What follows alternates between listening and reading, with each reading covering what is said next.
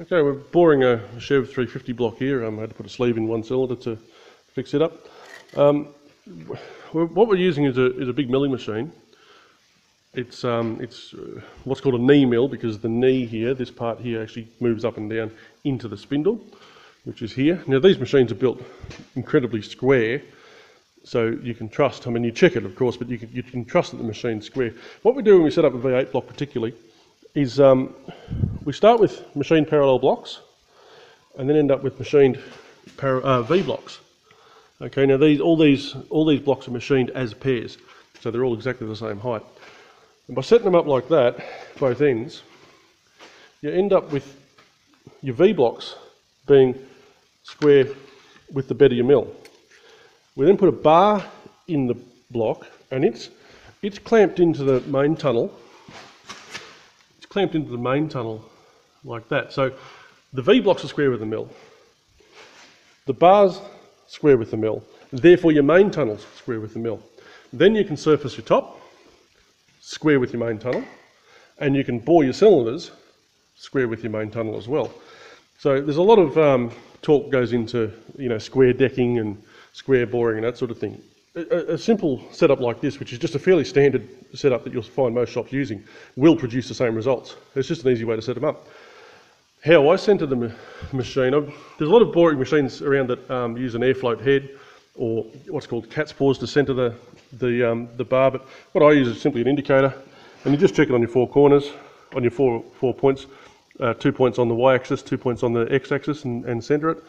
Bring it around, make sure you center all the way around. Once we're happy that the indicator's reading true, so that we know that the spindle's in the center of the bore, we can center it. Zero the DRO, I mean, it'll just tell us if something's moved. Now this is interesting. A Chev should be 4.4 inch centres, but I'm 4.3, 98.5, so I'm 1.5 thou off the correct centre. That's because this has been bored before, and it's been bored in no doubt in a production machine, which would have an air float table or an air float head, and it uses cat's paws, which is 3 or 4 little fingers that come out an equal distance on the spindle and center the block under the spindle, or center the spindle in the block. But the reason you're boring the cylinder in the first place is because there's wear, and it's normally on the thrust side. And so they're centering the block not in the center of the original bore, but centering the block in the wear.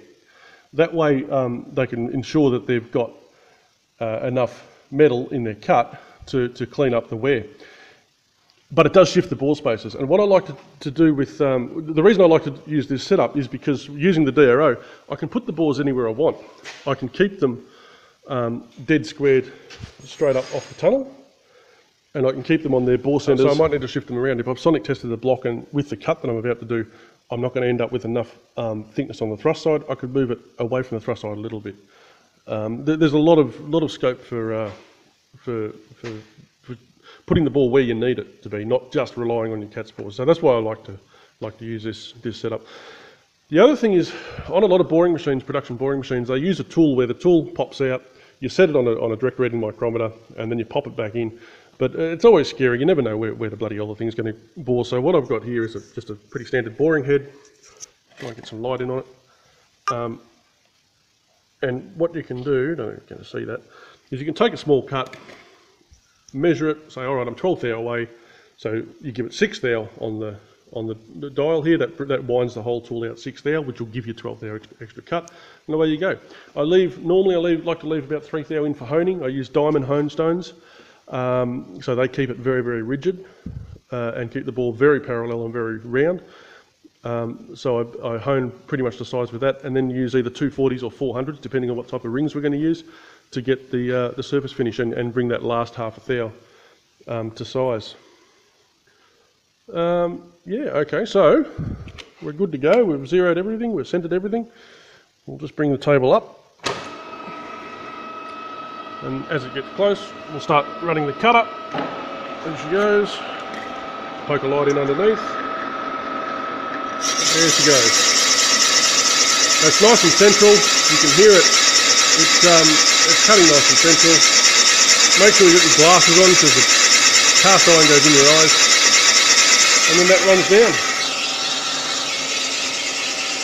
So this is running down. Zero is about the bottom of the bore. Then I'll shift the block over and do that cut again. So the bore's down. The boring bar's come down and it's cut all the way down. I'm going to try and get in here and just see if we can see something. Okay. So where's my pointer? Yeah, come on. That's the boring head there.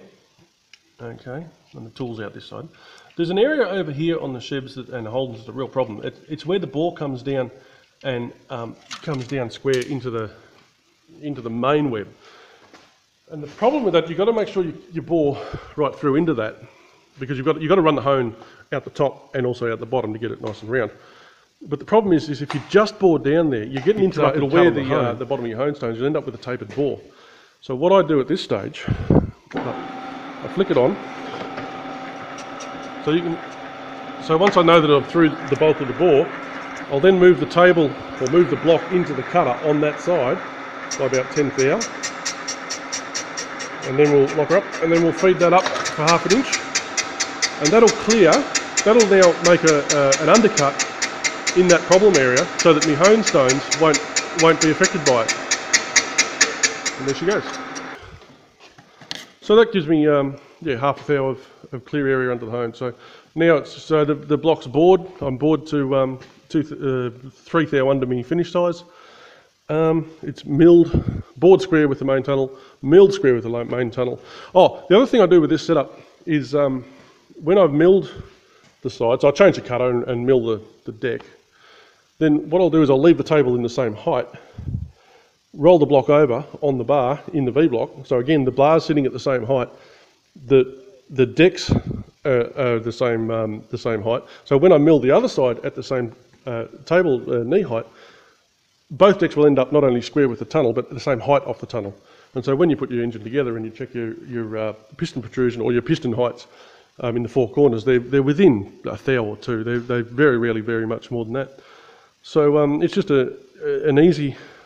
it's a simple setup that works very, very well. It's a little bit more time consuming boring a cylinder in a milling machine like this than it is in a production boring machine. But I far prefer this. I'd rather put a bit more extra time into the job. So yeah, that's cylinder boring.